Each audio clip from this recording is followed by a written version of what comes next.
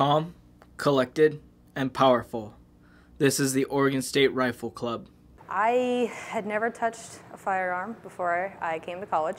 I heard about Rifle Club and said, you know, that might sound like fun. So went and I joined Pistol Club, went and joined Rifle Club, and here I am 3 years later.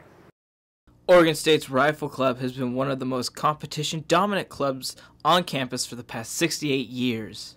I've learned a lot about the fundamentals of marksmanship, from natural point of aim, gun safety. So we'll come in, we'll teach you the 3 safety rules that we teach here. Always keep the firearm pointed in a safe direction. Always keep your finger straight off the trigger until you're ready to fire. Keep the rifle unloaded until ready to shoot. I wanted to do it, try it out, and see how I liked it. I came here, I tried it out, and I loved it, and I've continued ever since.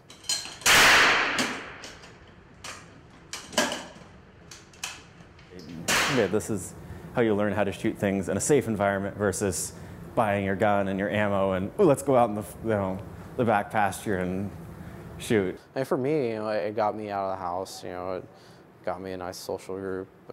Made some lifelong friends, I feel like. Tonight I've got a AR-15 with a .22 conversion kit that I'll be shooting just for fun. When you're shooting something the same size as the bullseye you're trying to hit, it takes a lot of skill.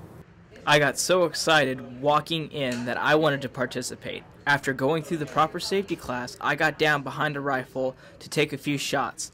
I wanted to see how I measured up with them. The bullseye that we're shooting at is the same size as the bullets we're shooting. So if you hit it dead on it, and that takes it all out.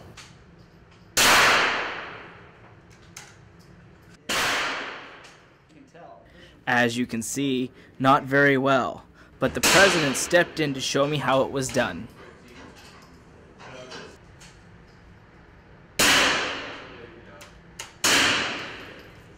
We are undefeated since 2000, so this is our 12th straight year winning every match. We have shooters in our league who have many, many, many national records. The president definitely proves these examples. This is Joe Hedberg with the Beaver News.